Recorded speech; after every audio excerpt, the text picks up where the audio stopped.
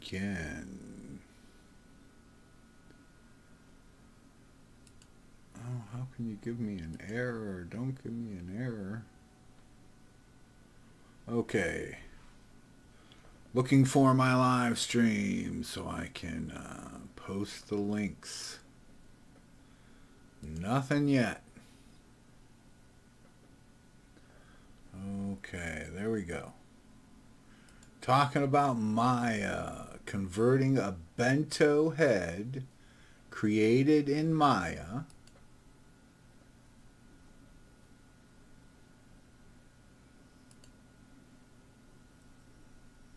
Yes, we're converting a bento head created in Maya over to Avastar. I had a client that had all this trouble, or actually a viewer who had all this trouble converting their head over. They want to take advantage of all of Avastar's features.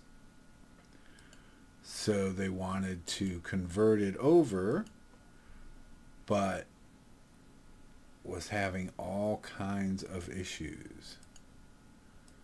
Let me lower that. And now let's try and send out some links.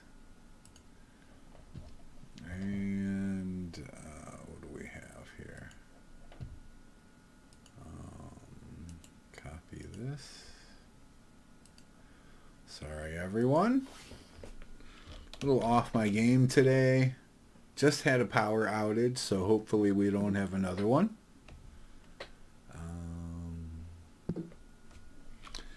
Put some hashtags in here.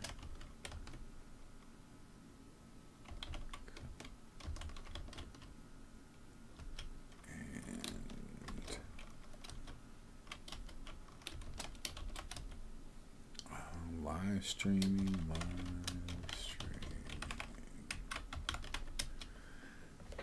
So this is going to be quite a bit easier than I'm sure anybody even considered. The process is, and I'm kind of fooling people because we're not really converting anything. We're just kind of changing the head around a little bit in Avastar. Okay, so I have my links there. Sorry, I am moving slow. Power just went out maybe 10 minutes ago as I was trying to go live. Okay. There, we have all our links out. We can log out of Second Life here. What is that? Ignore that. Okay, log out of Second Life. And we're going to use a different Blender theme. So I played around and made a couple of Blender scenes. If we go to my website real quickly here. If we go to my website, we go to interface themes, Blender's interface themes. I have a few Blender themes to download. Today I'm using the pink one. So this is a pink Blender theme. And we're going to convert over a head that was created in Maya and everything and export it out as a DAE, and we're going to import it into Blender here and convert it over to the Avastar rig. This should be pretty fun and actually way more simple than anybody even would imagine. Okay, so we have our startup scene here. Again, I'm using this pink Blender theme. And I'm selling some of this stuff just to kind of like help pay for some of my time doing some of these videos, and you still get a product, you get a theme or something. And I'm going to go over Blender themes too one of these days. So I want to import here. What am I doing? Importing this head here that was created in Maya. So here we have this head. I'm going to hit 5 on the keyboard here. This head that was created in Maya. And they want to convert it over. It does have a skeleton. If we look in the panel here, it does have a skeleton. It has an armature here. And then we see there is the head. Okay, so that's on layer 1. So let's go to a new layer. Let's add an Avastar, an extended rig, and I want the mesh with it just so I can match up things. And I'm not watching the feed. Hello everyone. 8 people watching right now. Okay, here's our Avastar rig. So let's show our new head, and look at that. Right away we notice there's a distinct difference here, but if we look closely, it looks like it's just rotated 90 degrees, the Maya head. So what we're going to do is, I don't want to rotate the head's mesh 90 degrees because it's still connected to the armature. So I want to select the armature up here, and if I hit N on the keyboard, we can look at how we're set up here, and the armature, we can rotate the armature, and I think I want minus 90 right there. So I just rotated it minus 90. Now I don't want to leave this like this, so I want to immediately go apply rotation and scale. So now my armature that the original Maya head is parented to, is now facing the correct way. But right away here, we don't need that skeleton anymore. If this is a mesh head that was designed in Maya to use as many of the sliders as possible, then the head looks like it's all lined up the way it kind of should be. Looks a little high, and I don't know if that's intentional or not. That's hard for me to say. But real simple, real easy. I'm not going to convert anything over.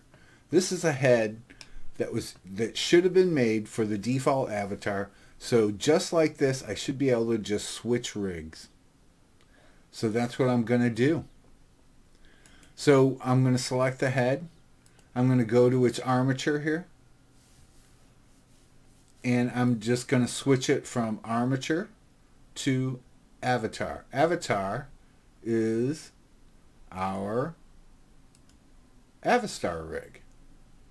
Okay, so I just switched the head over. Now you won't see it showing here yet because there's 2 spots where you want to change what the armature is. Now I've changed it here. Now I also have to change it here.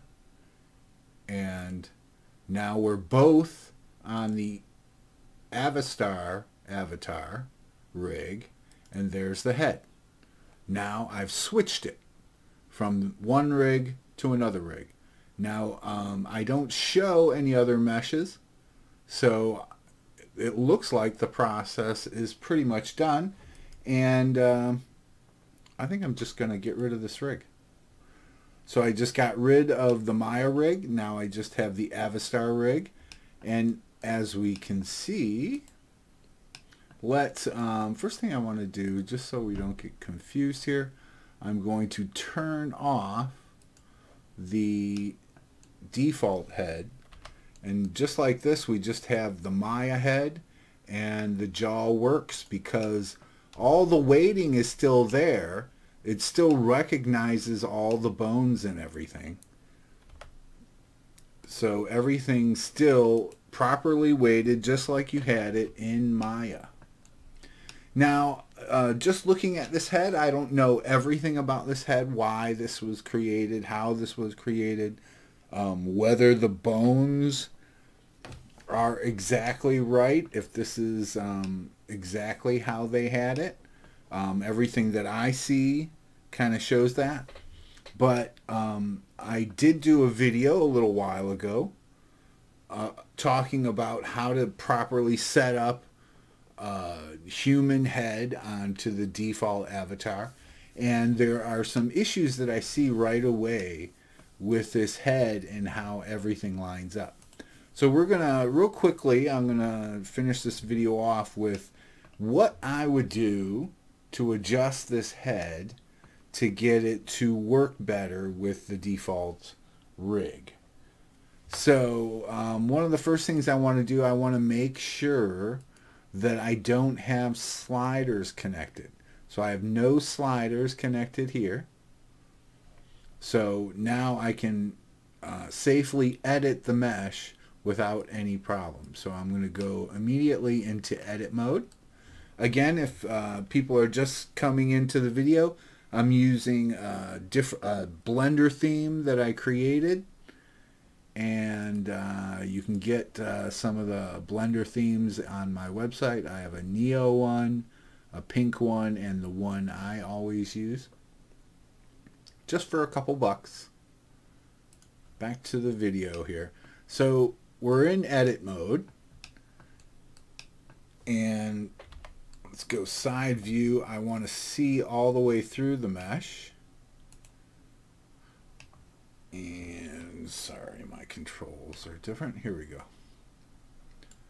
So I want to just select the whole mesh here. I don't want to select this neck layer. And I don't know if this neck layer is supposed to fit another body or if it's meant to fit the default body. Now I've talked about this in other videos about how we might correct this neck, and if there are people out there that want to see more about matching these things up, I will do a video, a specific video just on that. But some things that I noticed is that the eyes are not lined up. Okay, so the eyes are not lined up. Here's the middle of this mesh's eye, but now here is the eye for the rig. And the eyes are important. They need to be matched up. And I noticed that some of the mouth sits a bit high. The nose looks okay where it is. So with this one, I'm tempted to pull the whole rig down little by little. Maybe I'll back off one of these layers and I'll pull it down a little bit more till I get it somewhat centered in the middle of the eye. So maybe like that. Right about there. And the eye is also not centered side to side. So I'd want to maybe scale it in all together till I got it almost perfectly centered, the eye perfectly centered where this eyeball bone is. And you'd probably want the actual eyeball on there too when you were doing all this. And now, after, you can go back and match up some of these points to the neck that you wanted to fit. But now, as we can see, I'm better lined up with this lip. I'm better lined up here. The nose seems a bit low for all this. But we might not have too many problems. The most important thing, though, is that the eye is lined up. So let's go out of edit mode.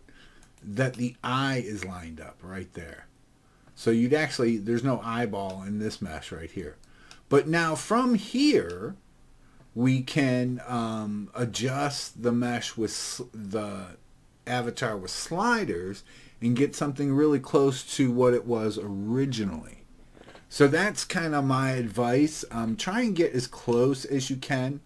Like even this nose, I'd be tempted to go into edit mode and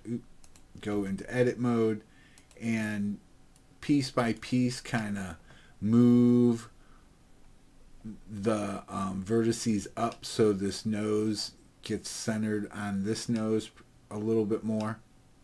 And remember that we can, if we have everything at the default, the mouth can freely move up and down with the slider too. But real quick and easily, we converted our Maya Bento head over to Avastar without any issues at all, and now we can just export it out using our Collada exporter with Avastar. We can easily animate the head and do whatever we want.